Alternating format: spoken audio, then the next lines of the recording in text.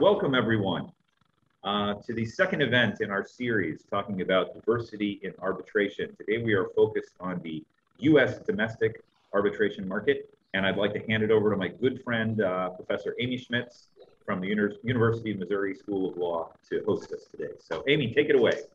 All right, so thank you everyone for taking time with us today. This is going to be a lot of fun. We have sort of a rock star panel of amazing presenters who are going to be talking about a very important issue, diversity in arbitration at the domestic level. So I'm going to, without further ado, kick it off and introduce the panel. The panel includes Professor Homer LaRue, Professor Sarah Cole, and Professor Michael Green. Just to give you a little bit of background about each, they are in fact biggest experts we could have for this panel in diversity in arbitration. Each of them has written and has done research in the area and have ideas. And that's going to be the best part, I think, is the fact that we're going to talk about ideas to really make a difference. And that is really exciting. So Professor Homer LaRue, he's a professor at Howard University School of Law. He was also one of the founding faculty at the City University, New York School of Law. He's been heavily involved in clinical legal education for many, many years and has won awards in that space. He also is an arbitrator and actively arbitrates, as well as continuing to teach clinical legal education, especially. So, and we have Professor Sarah Rudolph Cole. She's currently the Michael E. Moritz Chair in Alternative Dispute Resolution at The Ohio State University Moritz College of Law. I'm really excited because I'll be soon her colleague, and I'm just really pleased that she could take time with us today. She is an expert in arbitration and mediation and recently published an article in the Washington University Law Review on diversity in arbitration. And in fact, CPR is doing a serialized newsletter of her work, which is really exciting as well. She has casebooks in mediation and dispute resolution, negotiation, mediation, and other processes, as well as a book that came out in 2019. Or 2021, sorry, Discussions in Dispute Resolution with Andrea Schneider and Art Hinshaw. And of course, we also have Michael Green, who is there live in person. And Professor Michael Green, he is the, lots of things. He's the director of Workplace Law Program at Texas A&M School of Law. He has written extensively in workplace dispute resolution and is an authority on the issue. He's talked and worked extensively with respect to diversity as well in dispute resolution more generally. He is part of the National Academy of Arbitrators, and he's also on the panel of the American Arbitration Association's National Labor Arbitration Panel, the Federal Mediation and Conciliation Service Labor Panel, and as a hearing officer for the Dallas Area Rapid Transit Trial Board. And also let me add that all three of our esteemed panelists all have experience as arbitrators and mediators. So this is great. We get both the academic perspective and we get the perspective as practitioners as well. So to kick it off, we're gonna start with Professor Green, who's gonna give us just a brief introduction of the problem, as it were. And then we're gonna start to talk about solutions. So take it away, Professor Green.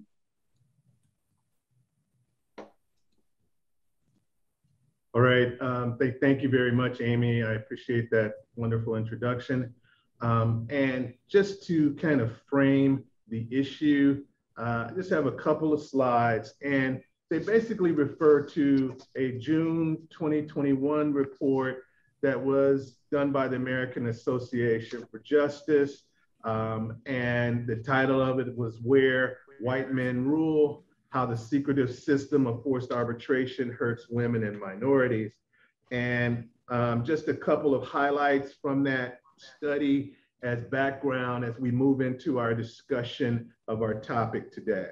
From that study, they highlighted that arbitrators are mostly male, overwhelmingly white, that women and minorities are more likely than white men to be forced into arbitration, as they refer to it, which prevents them from having judges and juries hear their cases, that corporate defendants disfavor female and minority arbitrators, and when they do oversee cases, female arbitrators may rule in favor of consumers' employees more often than male arbitrators. Just to highlight some of the data that they had, When you look at race, and this was both looking at information from the American Arbitration Association and also JAMS, but here you see that the percentage of arbitrators is 88% white. If you look at some of the other groups, very, very small percentages for people of color, with 3.9% Black African American, 3.7% Hispanic Latino, and then the smaller numbers for the other people of color. Also, when it came to gender, in terms of gender issues, there were 77% male and 23% female. So based upon those numbers, it highlights these disparities based upon percentages. So as Amy mentioned, how do I get involved in this? I've written a couple of articles about it. And in general, my orientation is this is not about, you know, the fact that you can't have white males be excellent in handling these cases, but the system, if you want people to participate in a system that they feel can be fair, you just have to have more opportunities for people like them to be able to get involved. So what does this mean? As far as I'm concerned, it's about winning. And when you think about winning, the people who are the selectors, their selector bias comes into play in terms of continuing to want to select the same people that they feel like they know will win the case for them. So that's my kind of introduction to the issue. I know we're going to have a rich discussion about some of the thoughts that all of us may have as terms of how we deal with this issue. But now I'll pass it back on to Amy and stop sharing. Great. Thank you very much for giving us the introduction. Now we're going to do essentially a round robin of about 10 to 13 minutes per panelist to talk about some of the ideas that they have had and what they have written about on the subject with respect to possible ideas for improving diversity in arbitration. And I'm going to start with Professor Homer LaRue. Thank you, Amy, and thank you, Michael, for the introduction, and thank everyone here for being with us this afternoon. To me, this is one of the most important topics that we in the ADR community can be dealing with. In my mind, what we're literally talking about is the perception of legitimacy and fairness going forward. And unless we deal with this, I think that the entire industry has an issue. I want to pick up, before I start talking about the solutions, I'm going to add something, a footnote, if you will, to Michael's introduction. It's based on the research that I and my colleague did that's in the Howard Law Journal article. We started looking at our own organization, that is the National Academy of Arbitrators. And we did an assessment of what the composition of the organization is. For those of you who don't know, the National Academy of Arbitrators is an organization that is a membership organization composed of labor management and employment arbitrators. Some would say the best in the US and Canada. Whether that's true or not, what is true is that many collective bargaining agreements require that the arbitrators chosen by the parties be members of the National Academy of Arbitrators. So the organization and the members of the organization do exercise some clout. The organization is 75 years old. In that time, according to our review of membership roles in the Academy, there have been, well, let me just go to what it is now. It hasn't changed that much. The number of persons of color who are members of the National Academy of Arbitrators is approximately 3%. That's any black, brown, yellow, about 3%. The number of women is somewhere between 20 and 30%.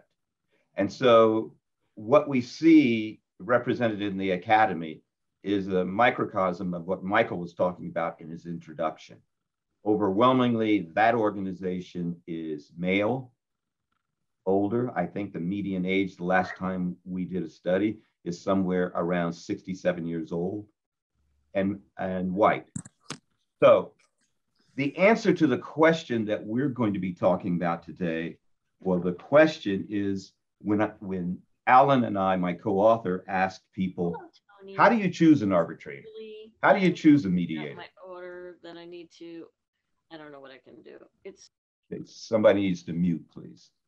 The overwhelming answer to that question is, I chose persons whom I know. And what that means, in my mind, is that if you look at who these people are and who they know, they are predominantly white and male.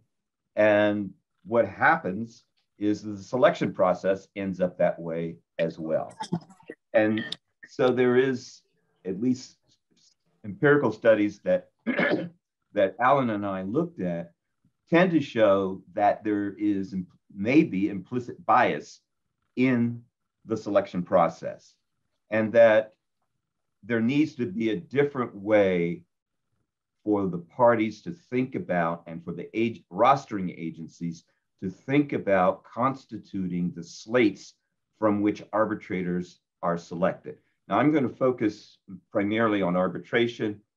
The article is about arbitration in the labor management context and employment context, but I submit to you that my remarks are applicable beyond the labor management and employment context. So what happens? Why the status quo, and how can we change it, affect it?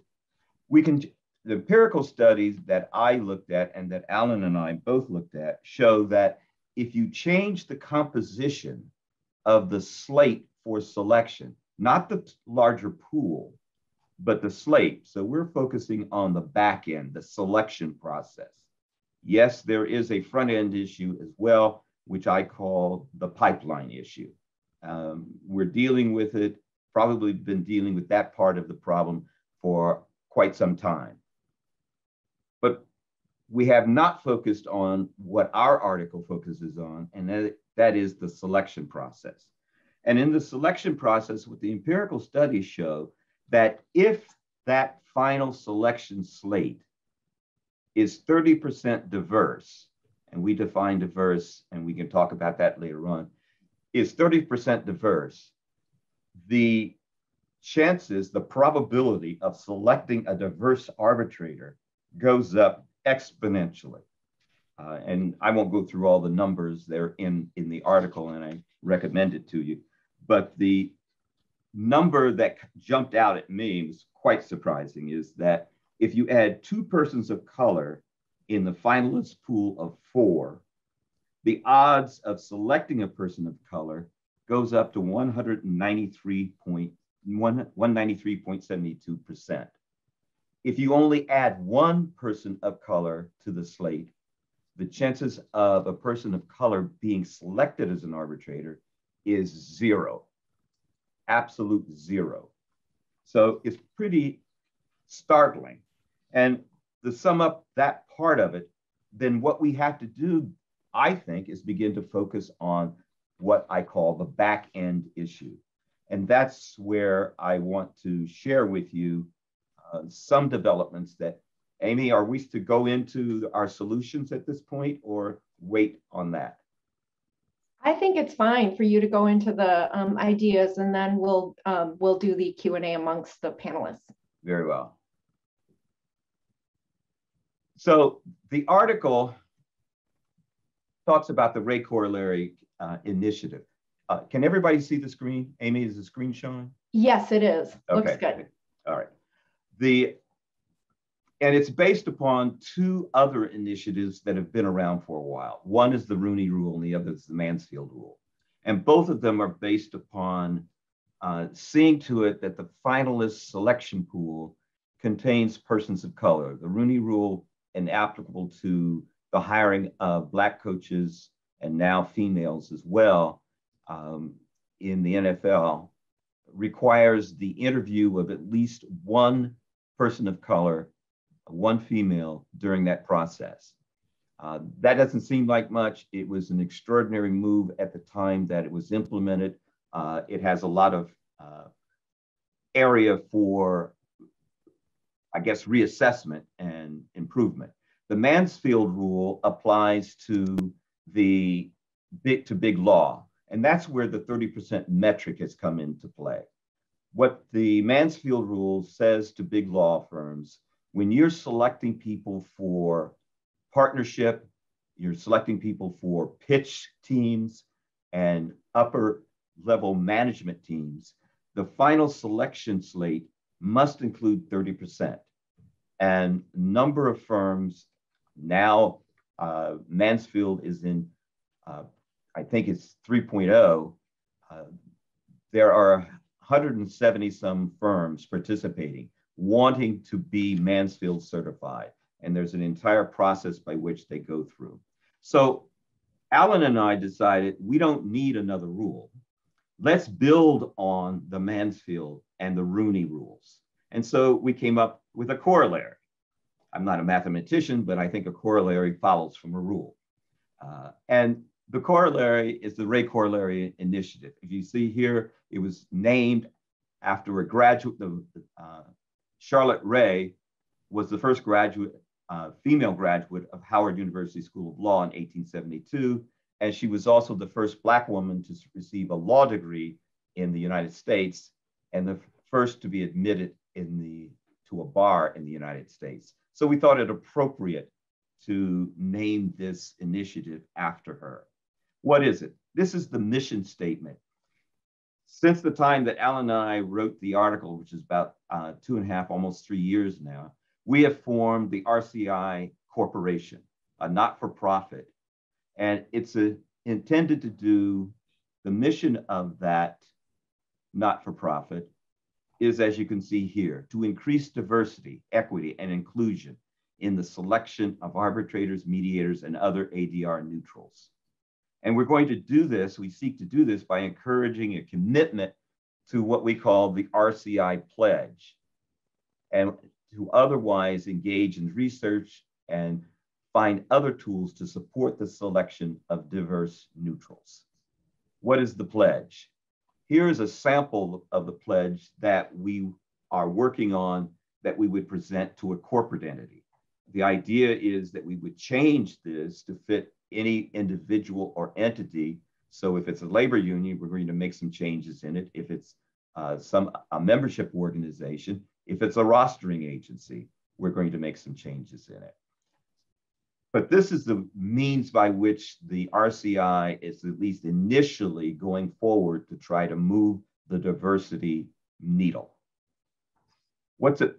The pledge is based upon 3 principles. First of all, the pledge builds on ABA Resolution 105. You may remember that the DR section was the one who pushed this. It got through the House of Delegates, and it's aimed at increasing diversity in ADR.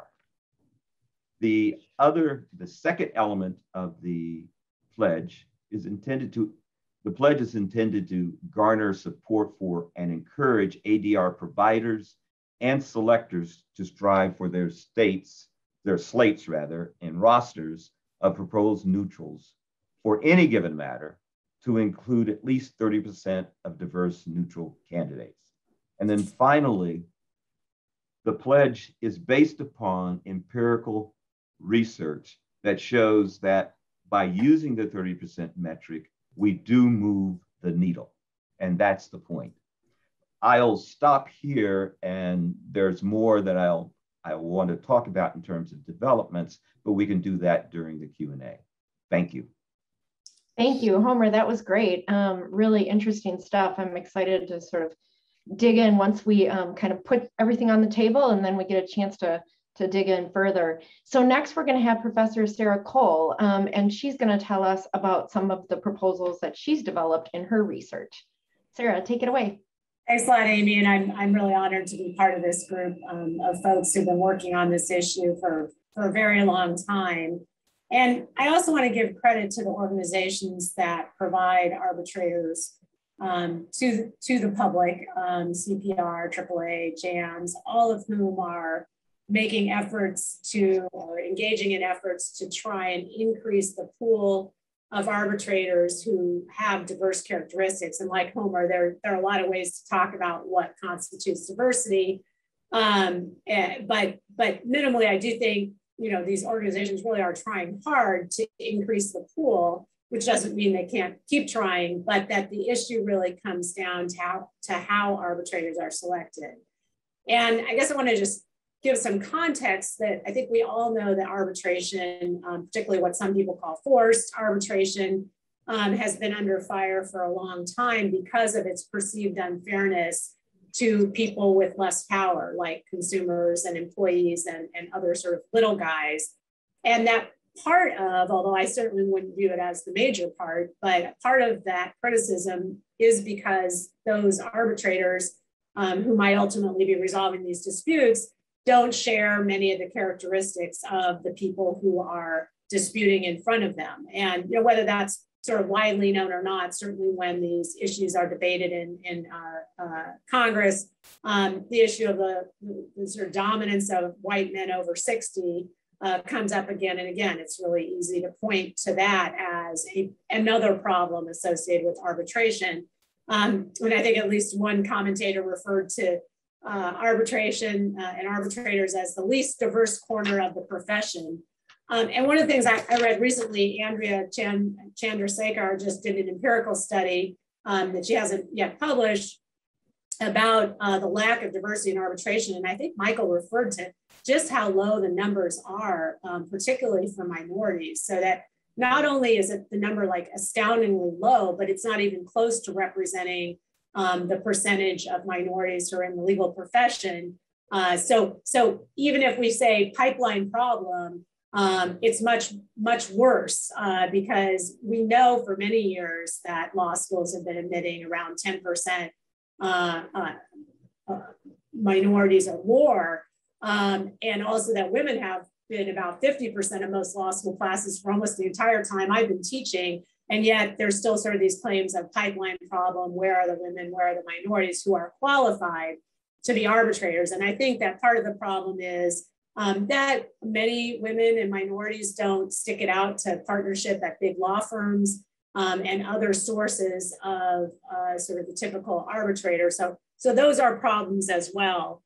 But, and I think a lot of this comes down also to the notion that when you get to selection, and I think Michael will probably talk about this a little bit too, you want to pick an arbitrator or at least minimally an arbitrator that has a reputation as an arbitrator.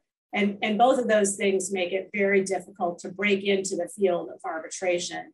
One of the things I've thought about in terms of potential solutions, and we can go back to talk later about why diversity in decision makers is even an important factor. I think it will give more credibility to arbitration as a process, which is something I'd like to see happen.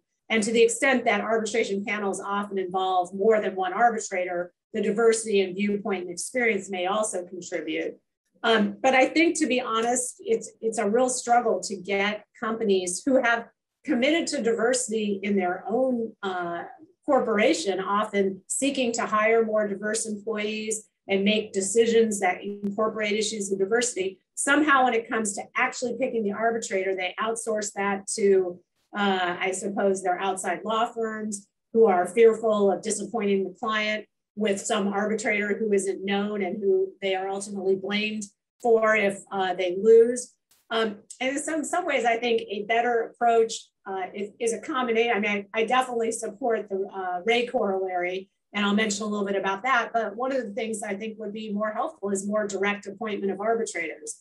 That part of the problem is even when you pick an arbitrator, if that arbitrator rules against you, your client may blame you for picking someone you knew. And I think, and CPR can weigh in on this as well. I know we have someone from CPR here, but I know AAA has formed something they call the National Roster of Arbitrators. And if those arbitrators opt into doing consumer arbitrations, they will be appointed directly to hear consumer cases. And I'm sure there's some way for the parties to give a peremptory challenge to someone who's directly appointed that way. But I had conversations with AAA where they told me that that has dramatically increased the number of diverse arbitrators they're able to appoint, where their normal numbers for diversity around 23, 25% women and around 9 or 10% minorities. With respect to the national roster being appointed to consumer cases, they're more at 32%. So, even though that's not maybe 50% or wherever you think the numbers ought to be, there hasn't been that much pushback from the parties when an arbitrator is appointed to the case. And I think that that's one way that organizations could sell the notion of increasing diversity, is to say, look, we'll take the selection part away from you. You won't have to stress out about it anymore. You won't have to worry I'm picking an arbitrator who I know who might rule against me, an arbitrator who I don't know who might rule against me, either of which situation results in blame. But instead, just take it out of your hands and say, look, I think AAA and CPR roster a lot of people with great expertise in this area. And as long as they fit certain criteria, let's just allow for direct appointment. And I do recognize that selecting an arbitrator is a big part of why people pick arbitration. But I also think it's a fraught area. And I'm sure both Homer and Michael can weigh in on the fact that a lot of times when people come to me and say, I have this roster of arbitrators, can you help me make a decision about them? I'll maybe know 1 out of 10 and they'll know none. So the notion that people are always picking arbitrators who they know personally is probably a bit of a misnomer. I think more often it's the case that you're just going on these sort of things that you think are markers of someone who might be fair in making a decision. And certainly that would be an opportunity for implicit bias to play a role with what you think a good decision maker is a former judge or a big law firm partner. Those are both going to be categories that favor the sort of white male over 60. And just keep me updated, Amy, on the time. But in terms of other options, I really think direct appointment has a lot of potential. One of the problems with the way AAA did their direct appointment in consumer disputes is they only do it in cases that involve claims of $10,000 or less. And unfortunately, David Horton did a study which found that only about 24% of consumer claims involve a claim of $10,000 or less. So the mean claim, even in a consumer dispute, is much, much higher than that threshold number. So one of the things I think that organizations might experiment with is both increasing that number in the context of consumer disputes and thinking about what might be an appropriate number. I threw out $100,000 because it's a round number. For an employment discrimination claim, it might be that it should be a higher number based on what the mean numbers are with respect to the kinds of claims people put in, because not surprisingly, people often claim for more than they're ultimately going to be awarded. And if the selection is at a really low threshold, that's going to be a problem. And I think that David Horton's study found that the mean demand, even in a consumer dispute, was $143,000. So well above that $10,000 claim, which is a problem. I think another thing that might be possible and has happened a lot in the labor and employment area, or particularly the labor area, is permanent arbitration panels. And those could be constituted with a more diverse group of people. I do some labor arbitration in Ohio, and basically the union and management get together and try to identify people who they think will be good arbitrators. Then they try them out for a while and they keep some and get rid of some. And as a result, they have a much more diverse panel because they can try people out and ultimately eliminate them if either side thinks that they don't do the kind of job that they're hoping for. And one of the things Horton's study also showed was that they're starting to see a whole lot more repeat playing plaintiffs' lawyers in the consumer context. And I know we're seeing that more in the employment context. And with the sort of advent of the internet, which I guess we can't really call it advent anymore, there ought to be ways for plaintiffs groups, either in the consumer context or the employment context, to be able to amass the kind of information about arbitrators that a lot of big defense side law firms have. So one idea might be to try and develop an information base for plaintiffs' lawyers who practice in those areas to identify arbitrators who they think will be good arbitrators. I think it's very possible to get that done outside of the union management context. Another idea, and this is kind of the Ray corollary idea too, would be to send arbitrator lists that have greater diversity. I was saying 40 to 50%, but I'd live with 30%. You know, and that I don't know necessarily what the objection to doing it that way would be. It would increase the likelihood that the appointment would be of someone who's diverse. We haven't really seen that happen, and I'm guessing they feel, the organizations may feel that's not fair to the other arbitrators, not to put their names on it. I'm not sure. That's one I'd really like to hear more about from the organizations as to why that's a difficult thing to do. Another idea that I had is, you know, the way these lists go out right now is in a typical arbitration, an identical list of 10 names is sent to each party. The parties have 15 days to strike those names that they object to and then rank the remainder. And I thought another way of addressing the issue of sort of getting rid of people who you don't know would be to say, just rank or just eliminate those arbitrators who you find to be unacceptable. And instead of ranking the remainder, so the person with the lowest rank is the one who's selected, just don't rank them. They're all acceptable. And then that allows the arbitration organization to potentially appoint a more diverse arbitrator, because they're keeping track of their own stats on that, and that would allow them to do that more frequently, I think. One of my final ideas is sort of something that's come out of the way judges are sort of dealt with by some states, and that's the notion of having a more robust evaluation system for arbitrators than currently exists. If you go on any of the websites, you'll find it's pretty difficult to get much information about arbitrators. You can get sort of their basic biographical information, the organizations they join, are members of, you can see if they're a former judge, but there's not a whole lot of other additional information about them. AAA recently started doing videos or giving arbitrators an opportunity to do a video so that at least the parties could see the arbitrator and maybe get a little more sense in a 2-minute video of what that person is like. There are some comments about arbitrators on the JAMS website. I didn't find any sort of feedback mechanism on AAAs or CPRs, but you know, that also creates a risk of bias. You know, it might be that you see a woman or a minority and you say, you know, I'm not going to pick that person for those reasons. But you know, I think the thinking would be that arbitrators who the parties don't know, become more familiar to them because they see a video and see, oh, okay, they look like someone who could make a good decision or be fair or seems bright enough to be capable of doing that.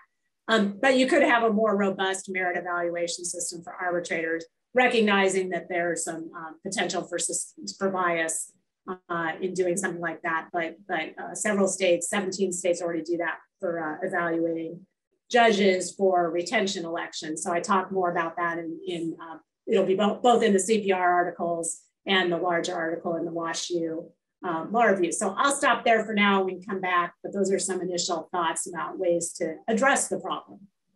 Okay, well, great. Thank you, Sarah. Adding more to the table, and we're going to move to Professor Michael Green. All right, thank you.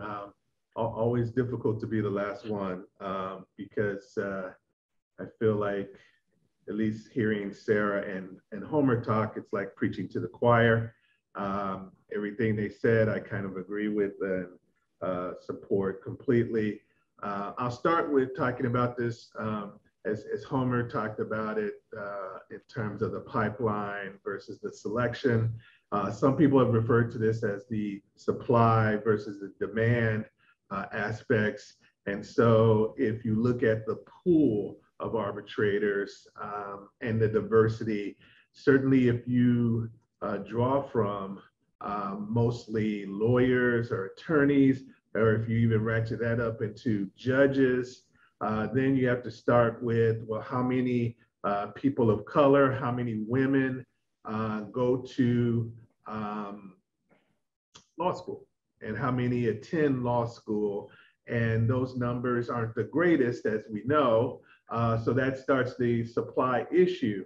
However, and as Sarah mentioned, the neutral service providers are key collaborators in this process, and they try and do a good job in terms of finding good people to serve on their panels that are diverse and have the skill set that the parties would want in selecting an arbitrator.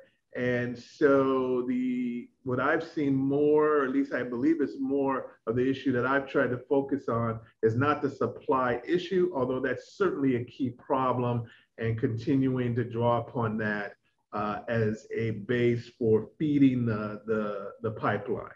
But I look more at the demand issue, and again, that's more the selection process.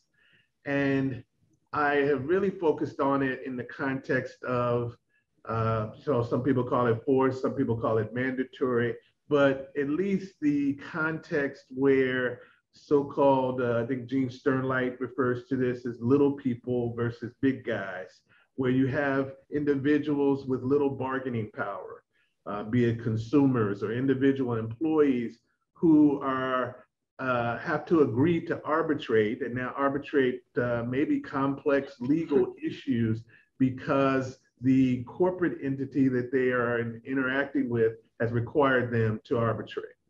And if that is the process we're going to use, the Supreme Court, in its overwhelming endorsement, love, affection, romanticism of agreeing to allow arbitration to go forward under any circumstances, has basically suggested it's just another forum, that it's just another forum to the court system. And yet there's one stark difference in the selection process. The parties in court systems do not select their judges. And the arbitrator is the judge. Now, when we get to jury issues, there is some form of selection process. And there's concerns about that, though, when the parties stray too far. There are so-called Batson limitations on selecting the jurors based upon race and gender.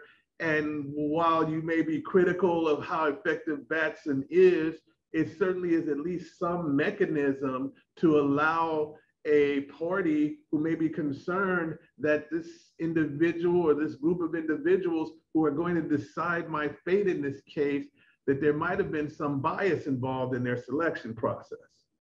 In the arbitration process, you have no equivalent process to the Batson process to even raise an objection. And as I started in my introduction, I'm not suggesting that you could not have wonderful arbitrators who are white male and 80 years old who might be able to handle fairly and without any prejudice or any concern a key sexual harassment or racial harassment case. This is more about the integrity and the perception of justice in this system, that if I'm one of those little guys and I see the selection process for the arbitrator, there's really no one that looks like or has my life experiences who is even possible to be selected. That's what creates the unfairness in the process. And so that's why we have to open up the selection process more, so that when you get to this process, you can at least have a chance. Doesn't mean that you have a guarantee. I certainly, if I compared Supreme Court justices and you gave me two arbitrators and one was Thurgood Marshall and one was Clarence Thomas, I might certainly not care about race in that context, but I might certainly feel strongly about one of them over the other.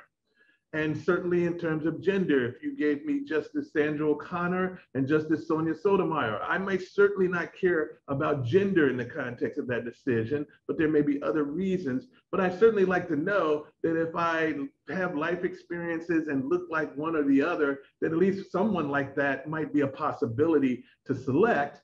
And also, if there is a chance that someone like that is on the panel and the other side seems intent upon removing that person from the panel or excluding them from being selected, then I'd like to be able to have a process where I might be able to challenge that concern, which you don't have now. And so the one way to get rid of that is to, as Sarah talked about, is remove the selection from the parties. And since the arbitrator is both judge and juror, I think that in many aspects that makes sense. And what my solution was, and I highlighted this in an article that was published in 2020 in the Fordham Law Review, it's called Arbitrarily Selecting Black Arbitrators. What I suggested is that you model the court systems and in terms of how judges are selected and use some kind of random process. All of the service providers have all the data about the diversity of their panels and can use and do use, and Sarah highlighted how in the consumer panels they could have selection without the parties. Just actually the parties are paying these service providers and they're relying upon them to use their skills and expertise. So let them go out and do the vetting and find these people and prime the pump and deal with the supply issues. And then once they request an arbitrator, let those service providers use some kind of random factors. Maybe you use the Rooney Rule that Homer's come forward with, but some percentage and start off with a panel that has a certain percentage and then randomly select the arbitrators, let the service providers do that, and then just tell the parties, here's who's been appointed to be the arbitrator. That was my suggestion of how to kind of address this issue. This removes the gatekeeper problem because, and I've actually seen what I call like the reverse Batson issue, sometimes with talking to attorneys of color who might be representing these corporate clients, and they really care about diversity. Their corporate clients say they care about diversity, but they're not going to select an arbitrator. And especially as Sarah highlighted in distinguishing between maybe low risk, low stakes type of decisions versus high stakes litigation, lots of money, they're not going to risk just picking someone because they're supporting a diversity rationale. They want to win. And so if it's somebody they don't know, or if it's someone who they maybe had some prior dealings with, or they have some indication, I'm not suggesting they're looking at race or gender, but we already know the pool is already very stratified. So that's much more potential for them to exclude those folks, especially someone they have never come across from becoming the ultimate decision maker. And certainly if they did make that decision, then their clients may be looking at them like, well, we lost. Why did you select that person? And so removing that from the whole dynamic, that whole selection process, if the parties can really agree to it. When I've made this presentation, some people out there in the academy said, I can't believe the parties will agree to let the service providers just decide this. They're really invested in their role in the selection process of arbitrators. But I think and what I recommend in my paper is that this become a part of another addition to what has been called the due process protocol, so that all of the service providers, all of the key stakeholders actually agree that this is something we want, that we think is valuable to not be involved in the selection process, but to actually have these service providers do this. And certainly there's market factors, and maybe there will be some people who just won't want to do it, just like there's some people who don't believe in all of the requirements of the due process protocol. But when it comes to the big service providers, all of the big entities and stakeholders, if we can all agree that this is what makes that process fair. And I want to end my kind of suggestion by this, because I've used the hypothetical in my article, but I also have a second one that I think, because sometimes you hear people on the other side of this issue who still don't understand what it's about. And they still think like, I've been an arbitrator for years, I can handle these cases, I don't know what the criticism is, we just need to get the best arbitrators. So one example I've used where African-American female is suing for sexual harassment and racial harassment. Her supervisor is a white male, And she finds out that all of the arbitrators happen to be white males around the same age as her arbitrator, except maybe one or two. And when they start striking and doing the selection, those one or two get cut out. And she's wondering why that is. She has no mechanism to deal with it. And then she realizes that the arbitrator who gets selected seems to be in the same demographic as the person she's charging with harassment. Does that mean it's unfair when that person rules against them? Of course not, but it's the appearance. Another example I like to give you is, imagine you're a police officer and you're in an arbitration where you're being disciplined and you're challenging that discipline, and there's some assessment of maybe uttering some racist epithets, and you find out when you select the arbitrators, the only arbitrators that are available are all of the same race of the person who you are basically being challenged with as making racial epithets about. Would you think that that system was fair if it seemed like the only persons that might even be hearing that case, when you're a police officer being charged with this discipline, are of the same race about the alleged racial epithets? Would that seem like a fair system to you? And that's what we're really trying to get at. So if you think about my solution and you think about what Sarah and Homer said, these are the things we're trying to address. These are the reasons why we believe that diversity is an important issue for the overall fairness and certainly the appearance of fairness in the system. All right, so I'll pass it back to our host, Amy, and see where we go from here. Great. These are lots of great ideas. I do see how there's a convergence around ideas of selection and automatic appointment. Also, the idea of providing more information, addressing the pipeline, but then also thinking about concrete ways to make a difference and trying to actually explain the problem and make it known why this matters, and to try to, I like the idea of the hypothetical, because I think it really creates a situation where you can imagine what it would be like, right? Walking into the room in the employment discrimination, for example, case you mentioned, Professor Green. So with this portion, now that we've kind of laid all these ideas on the table, I wanted to see, first of all, if there are any questions that the panelists have for one another. One of the things that's hard, we've all been arbitrators, and it's always a mystery how you're chosen for any case where you are an arbitrator. But I wondered, and I know Michael has written about this, and you mentioned it a little briefly as well, about how a Black lawyer may not want to be responsible for picking a Black arbitrator because of the risk that the arbitrator is going to rule against them. And I guess the more I think about selection and the fact that, as I mentioned, oftentimes people come to me and say, do you know any of these arbitrators? I don't know any of these arbitrators. I don't know who to pick. And so to me, it almost seems like everything is working against picking someone unknown who's maybe younger, maybe a woman, maybe a minority, that you just, not necessarily because you're biased against women or minorities, but just so uncertain and fearful about picking someone with less experience, who has not as much of a track record as some former judge, who really no one could blame you if the judge rules against you, because surely the judge couldn't be more knowledgeable than he is, because they're so experienced in decision making. And I don't know, other than sort of the direct appointment or trying to make it more likely that a diverse appointment occurs, that just where I always come down to is I feel like in the end there's really not as much knowledge about arbitrators as I think people think that there is. And so, like you said, Michael, the whole thing about someone saying,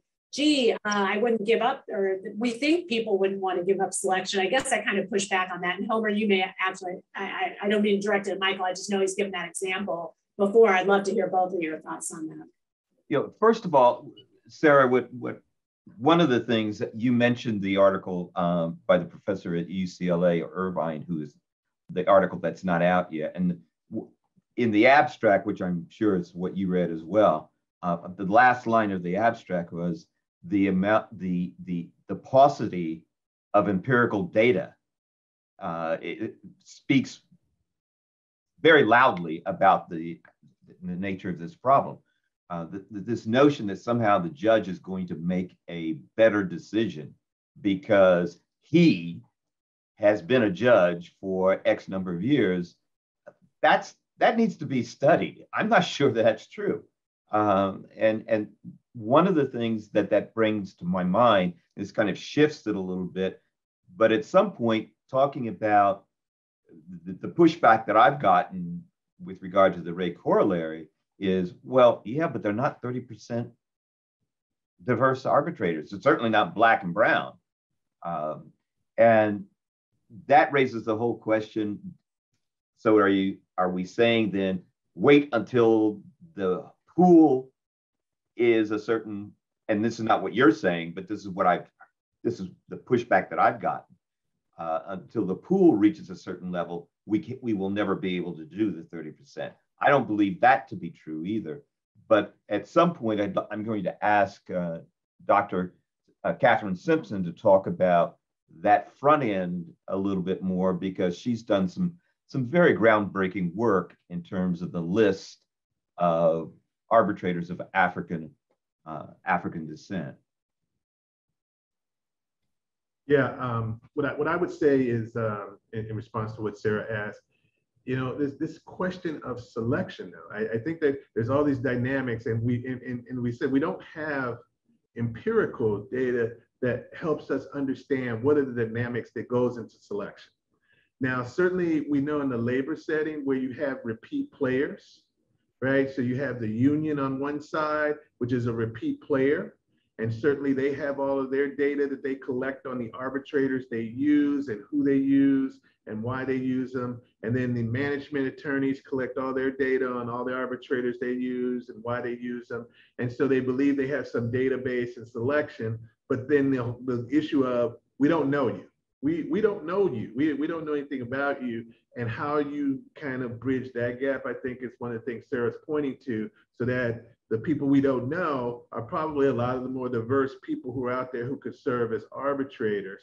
There have been a couple of situations, I know Homer was involved in one in terms of the mediation aspect, where he was working with Marvin Johnson on a program to kind of deal with the supply issue and get more mediators of color, and actually identifying some really key people who would have the background and should be selected. And yet I know from some of his documentation of that they still weren't getting selected. And when I think about people who are out there who could be selected, there are a lot of labor and employment attorneys of women of color out there. Floyd Weatherspoon did a program several years ago, Minorities in Dispute Resolution, and many of us became and are now labor arbitrators and people in the academy, National Academy, from that. So there's people out there, but it goes back to that basic question of, when I make my selection, if I'm one of those gatekeepers, if I make that selection and I lose, how do I justify that? If you could select a judge, if you really could, and there is some forum shopping that goes on even in the court systems that we know about, in terms of trying to avoid certain circuits if I can, starting this first case in this particular circuit before it gets to the Supreme Court if I can. So we know all of this goes on. Just how informed it is really the issue, and we don't think that there's a lot of informed decision making about it. But certainly the pipeline is a question. So I want to add hopefully a bit of a positive note to what sounds like not very positive from all three of us, that change is possible and it can come from the bottom up, that is from the parties. I'm looking at now the collective bargaining context, and my colleague, Alan Simonette, was the interest arbitrator for the city of Philadelphia and the FOP. And as is the custom, what happens is one of the last things that the parties do is talk about what Sarah mentioned in terms of the roster, selecting a roster of arbitrators. And the parties committed themselves in that instance, with Alan's assistance as the interest arbitrator, to the Ray Corollary Initiative, and wrote into their collective bargaining agreement that they would establish a roster, and it would be not 30%, Sarah, but 40%, which And so there is a way, I think, that we talked about education. I think by really beginning to hammer this issue much more among the parties, I think we will find a greater resonance as part of what we're trying to do with the rate corollary, is to raise this issue in a way that the parties, all the presentations I've made, the parties say, yeah, we need to do this and it can be done. So another positive note, the Amtrak just went through negotiations with some 30 unions, and they came to an agreement that they would now request from the NMB slates that were 30% diverse. And so I think that it is a matter of us garnering that momentum and beginning to push it in an organized way, and in a way that the Diversity Lab has done with the Mansfield, that is, with a body of empirical research, with training, with other assistance to the parties who will inevitably say, we want to do this, how do we do it? And we need to have an organizational structure that can bring that forward. And I would add too, just to try and also be positive, and I did mention, I think that all the organizations that provide arbitrators have really been focused on this issue and developing mentoring programs and diversity pledges and other efforts to try and increase the extent to which their clients, the lawyers and corporations out there, commit to having diverse arbitrators. The stats I was only able to find from AAA's reports about themselves, that in 2012, their roster was 23% diverse for gender and race, and they didn't separate it out. By 2018, they reported that their roster was 25% diverse, and that they also had made 27% of their appointments of people with some characteristic that demonstrated diversity, but again, not separating it for gender or race. So I don't know how that comes out. And then I was sort of worried after reading the study, the abstract that you referred to, Homer, where the number of minority arbitrators is so small that really no judgments can even be made about it, was kind of, that was a bit of a sad thing to look at. I thought what was also interesting, and I think, Homer, maybe you talked about this a little bit in your presentation, is this notion that women or minorities are going to make decisions that are different than men make. And I know there have been a couple of studies about women arbitrators, and Andrea's study, this one we're referring to, actually said that women right now appear to be tougher on plaintiffs than men, although it's very important to note, and women arbitrators are tougher than male arbitrators. But you also have to look at the fact that women don't dominate, but to the extent that they are arbitrating employment discrimination cases much more than they are commercial disputes. And in employment discrimination cases, it's much less likely the plaintiff's going to succeed. So even that stat that says, women arbitrators are harder on plaintiffs than male arbitrators may not be accurate, but minimally, there's not that much difference. I mean, if you're thinking, you're using all your implicit biases to say, well, women will be nicer to plaintiffs because they're nicer people than men, or whatever, isn't really, there's no empirical data that supports any of it at this point. I see in the chat we have several people weighing in, and maybe you'd like to share a little bit. We see from CPR, Ellen Parker, you had some comments, and I know CPR has been working hard on this issue, as we've mentioned earlier. Maybe you want to share a little bit about your own experience. I'm sorry, Ellen had to step away. She had another call. So, okay. But she did share resources in the chat about what CPR is doing on this subject. Amy, you might want to call on Dr. Simpson to talk about the list, which is another innovation that I think that you read my mind, Homer. We were on the same wavelength. That was the next stop. Yes, Dr. Simpson, it would be great if you wouldn't mind sharing a bit.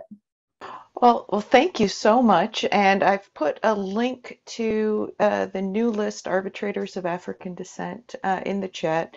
The intention is that this list is freely available and shared.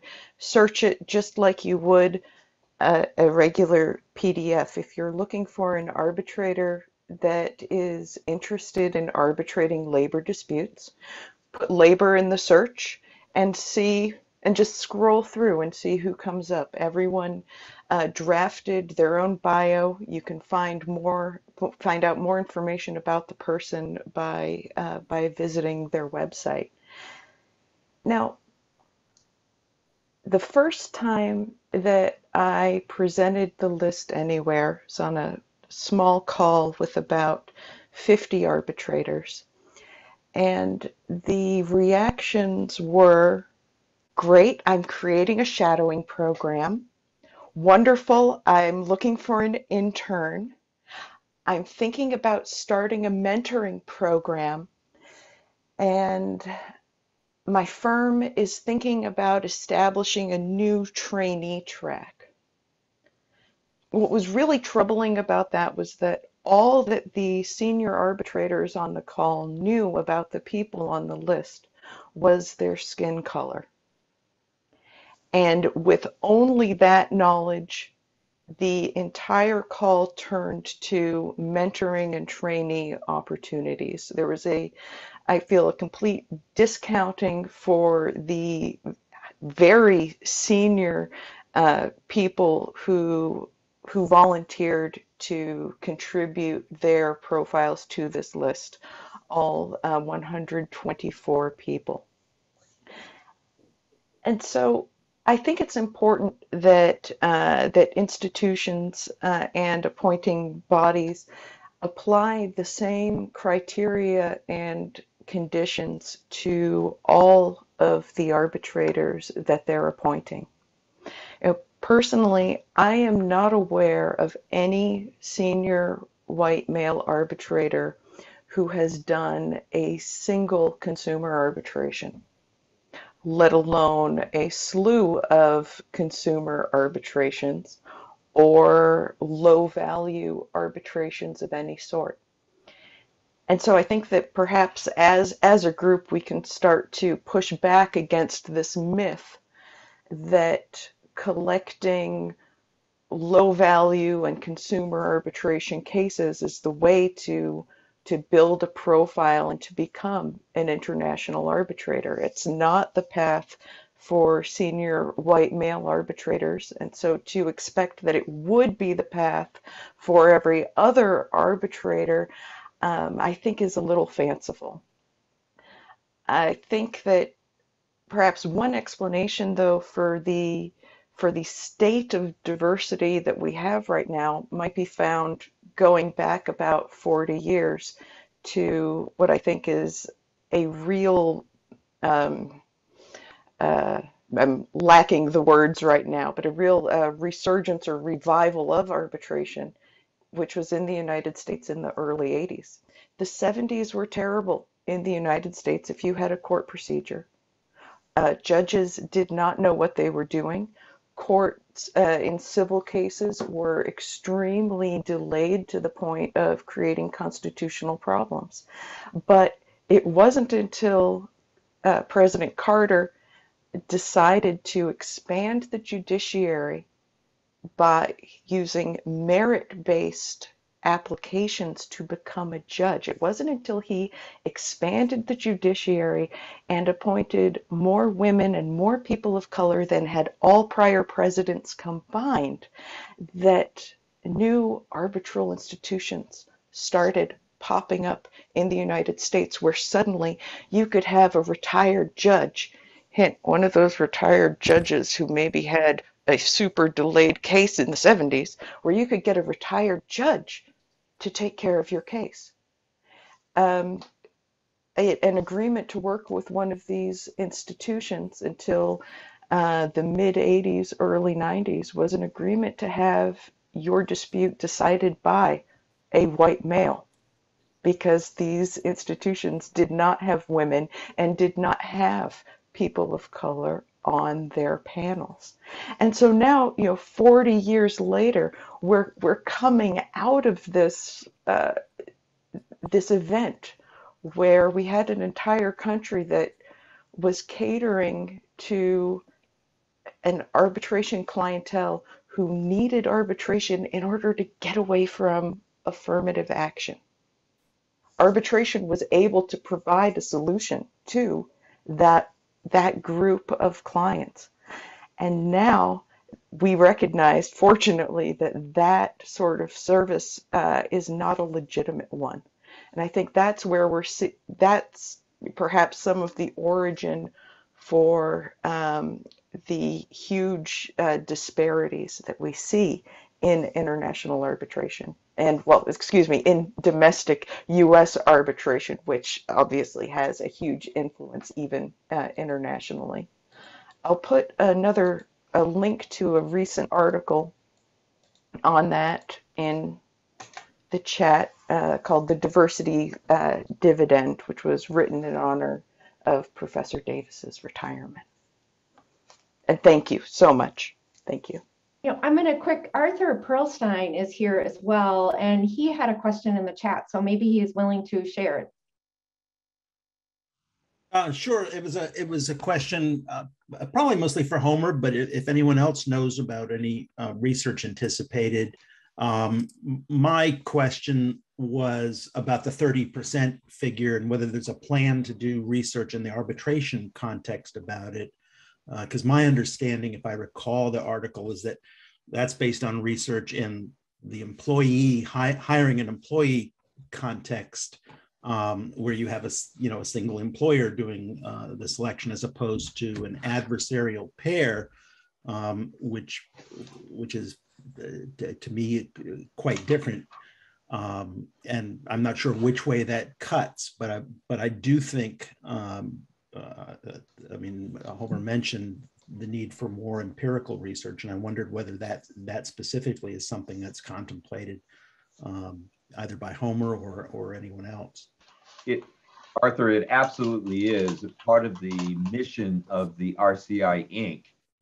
is to move the needle by not only implementing something like the metric that we're suggesting, but embarking on empirical research, because I think all of us on this panel believe that we do need to know more about what works, what doesn't work, and why. And we can only do that if we start to generate a lot more research about that. So the short answer is yes. That is one of the central features of the RCI Inc. And could I just ask a follow-up? The one thing I wonder is, has there been any look at the potential for unintended consequences, either in potential? I mean, I can just see. I live in Virginia, and so we just had a governor's race,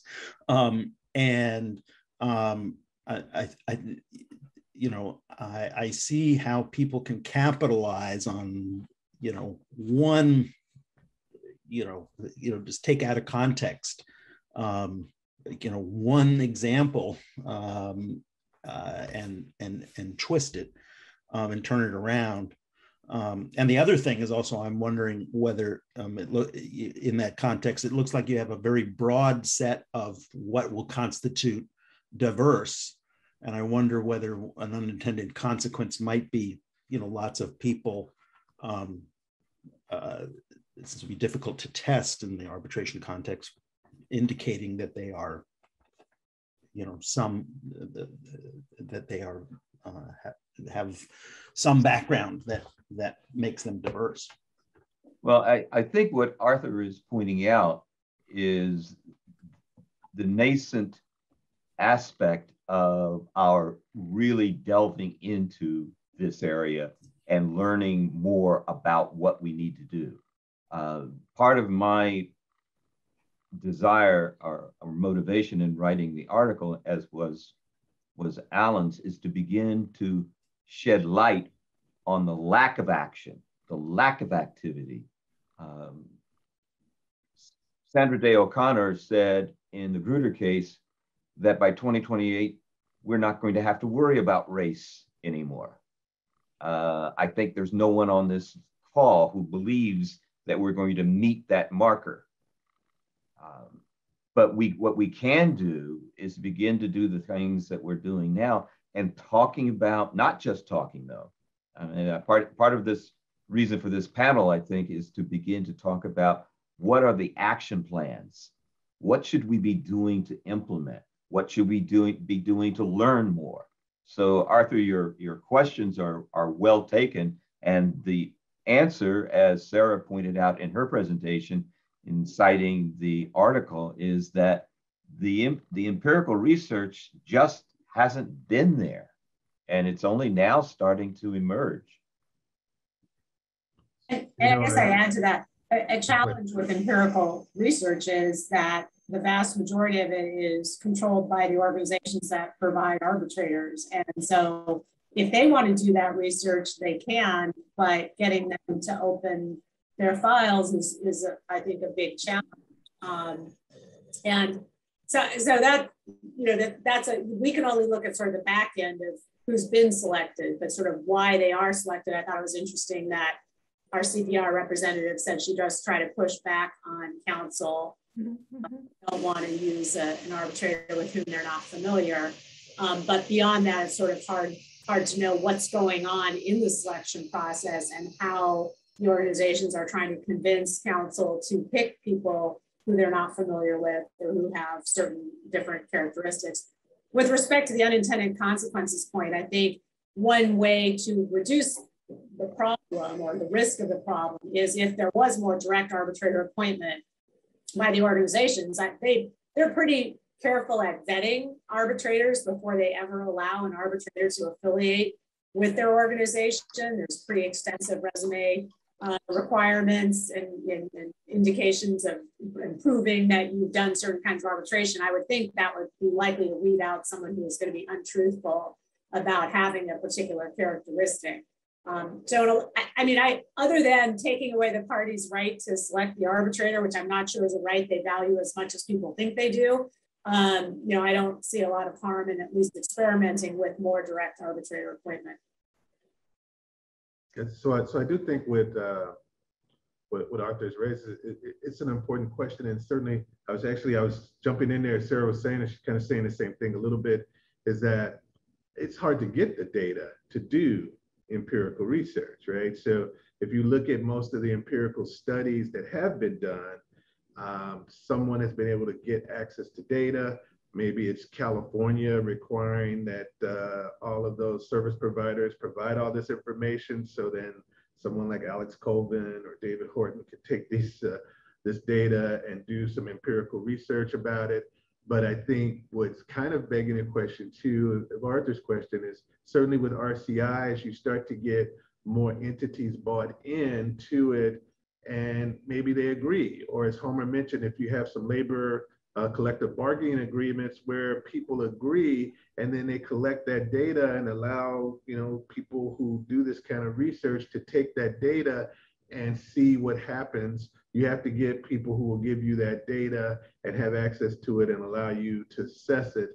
I do want to say something what Catherine was talking about on that the list of arbitrators of African descent. And I certainly attended one of their meetings. And even when Catherine was talking, she kind of went back in between international and domestic. And I had initially thought that list was mostly for people who are interested in international arbitration. But if it is domestic, because she talked about searching labor, I purposely didn't get on it because I thought it was more international, which I was not as interested in. But certainly if you have lists, you ought to be able to identify areas too, because no one mentioned Jay-Z on this call, and so I guess I'll mention him now. But, if we remember that there was a dispute regarding Jay-Z, and how that came up was him thinking in a dispute that there were no arbitrators of color, and certainly AAA responded to that and provided some lists that identified people. But when you think of someone being in a dispute and saying, how do I find arbitrators? That's certainly going to be a question, right? That's something Homer suggested about the 30%. Are there really 30% out there? So how do you find arbitrators? And so developing lists, and I know the ABA dispute resolution section did this at one point. So you have all these lists of people, And, you know, what is their background, what are their qualifications certainly comes into play. What is their diversity, right? What is African-American, what is African descent? What are people of color, mixed race? You can get into a lot of things that, as Arthur suggested, might end up with some unintended consequences, right? Because the minute you decide to talk about and think about doing something regarding race, there are others who don't like that and may see that as a problem, as if that you're attacking people who are not in that category. So there's certainly issues out there to think about, but if you go back to the broader concern about those numbers I started with, if we want to give a perception of the system being fair, we have to do something about it. I completely agree. Yeah. We've highlighted, I think, here a lot of, you know, different ideas, but then also the need for further research. And I would say also to kind of drill down into that research and finding out, you know, what diversity really means, but then also looking at the distinctions. I imagine there are quite some differences between employment versus commercial cases and what the statistics are, which I think is another really important area, which Dr. Simpson alluded to as well. And I think it's absolutely necessary, it sounds like, for us to do more deconstruction so we can work toward reconstruction and coming up with some problem-solving ideas. And one thing that we wanted to do with this panel, great discussion, I must say, thank you. I just, lots of stuff to chew on, lots to read and to think about. But then also I wanted to challenge the three panelists in our final time here. We're gonna do a lightning round, and I want each panelist to give me 3 top action items. Okay, so it would be your 3 top, if you can only choose 3. And I'm going to start with Professor Green, since I made Professor Green go last. So you get to go first this time. I was going to just say my three are what Sarah said, what Homer said. Yep. Okay, so ditto. Yeah, right. So 3 things. I mean, I think I think if there's some way in agreement. And I think this would have much more transformative effect, as I mentioned, in terms of the due process protocol. But where all the stakeholders, certainly what Homer's doing with the RCI project, but all the stakeholders just kind of come together and agree that we have to do something regarding selection that allows a fair process where even the little guys or people or individuals in the process have an opportunity to feel like the person who is going to be selected as an arbitrator who will decide this very life important decision for them is selected in a way that is not biased and somehow doesn't suggest a lack of access to justice. So if I pick that, I say, number 1, we have to do something where we agree on selection.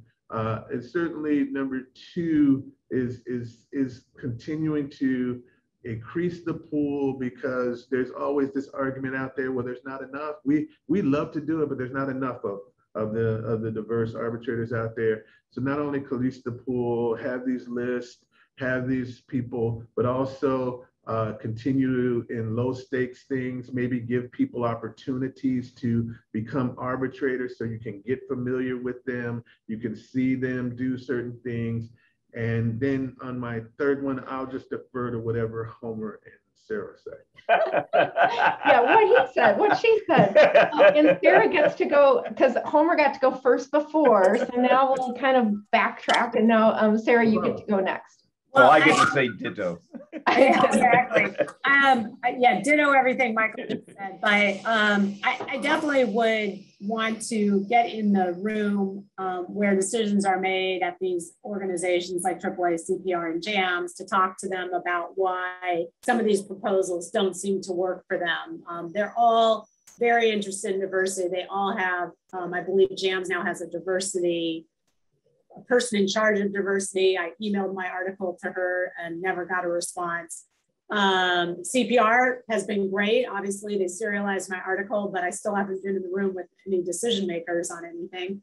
And AAA was kind of interested, but hasn't followed up with me. I've sent it to them. It's like, so you wonder, and I'm not saying they're doing lip service. I'm just we at least have the three of us who are very interested in this topic, and who are the decision makers? How do you get in a room with them to convince them that these things are worth trying? And Catherine mentioned the issue about consumer arbitration. I've actually been on several panels for consumer arbitration, always with white males.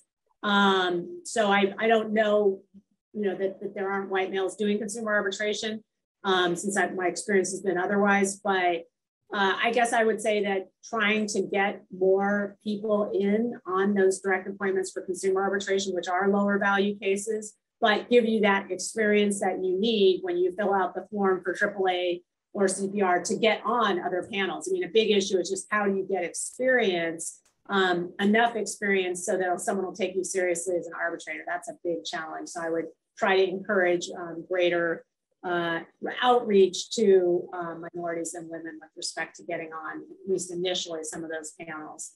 And then I guess I'll make my number 3 whatever Homer says. But I love this. It's a good way to sort of, and I would just echo that. I think even when you talk about the case managers, that they are, kind of sharing the wealth and appointing new people, because sometimes they don't. And so I think that's important too, even with the appointed arbitrators. So Homer, you get to clean up and take it away. And you have, you can't just say ditto. You have to add. I will do that. Number 1, sign on to the RCI pledge, because it commits to action. Yes, we do need to do the research, but the need to do the research should not be an excuse for paralysis. So sign on to the RCI pledge. It focuses on the selection of diverse arbitrators, and that's what we need to do.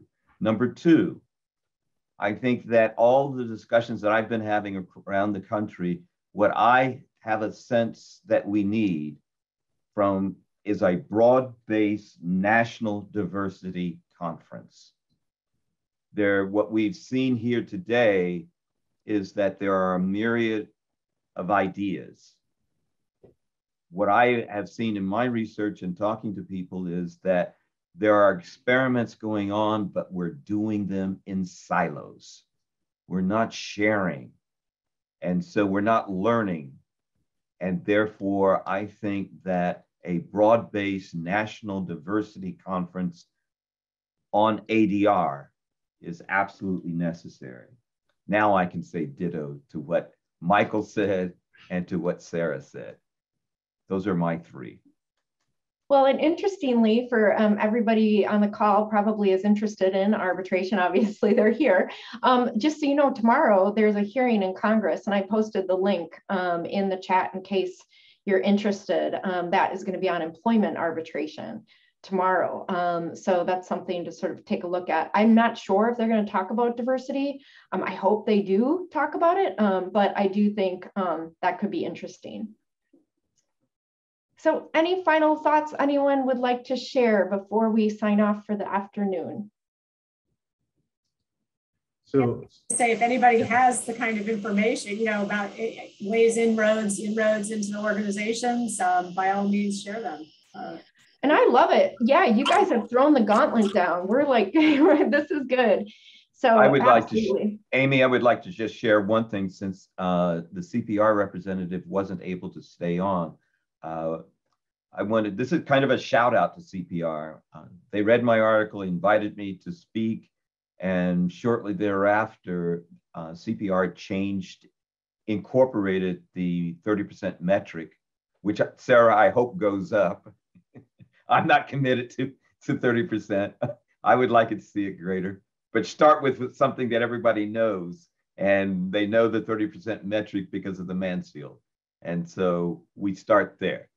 But I want to commend CPR for what I would call pioneering work that they've done in terms of changing their rostering system to incorporate the 30% metric. So I would say, and I know Catherine said this in the chat, but so yesterday we had this great program on international arbitration, and diversity. And today we're talking about domestic. And when you talk about labor, and I think Catherine mentioned, there's some connections with labor and international, but there really are different concepts. And for instance, like with the list of arbitrators of African descent, I'm not sure you have it, but there's the National Academy of Arbitrators is the premier organization for labor arbitrators. I'm not sure you have all of the African American members who are members of the National Academy on your list, but that's because, like I said, for me personally, I didn't do it because I'm not interested in international arbitration. And so there are distinctions. And so people, if I'm a corporation, I'm looking at, I want to find some diverse members who can handle a labor arbitration dispute. You probably might think, oh, I'll look at the National Academy of Arbitrators list and see who's diverse there. Would I go to the list that Catherine has and search labor? I don't know, but I think that certainly when we create these sources, we ought to be broad and think about it creatively, because the main thing is just making sure that there are folks out there who have these opportunities and that the selectors or the service providers can decide and vet them and have them on their list. Excellent. Thank you. I just want to say a special thank you. Thank you to everyone who attended. Thank you to our esteemed panelists. I really enjoyed this. I think we all have, and I just want to say a big round of applause for our fantastic panel. Thank you. And thank you, Colin, and for kind of hosting and pushing the buttons, as it were. Absolutely, and thank you, Amy, for hosting, and for Texas A&M for hosting us as well. We have recorded this session and we will edit it down and share the link with all of the registrants. But I just want to say thank you so much to all of our panelists and to everyone for attending, and have a wonderful day, everyone. Thank all of you.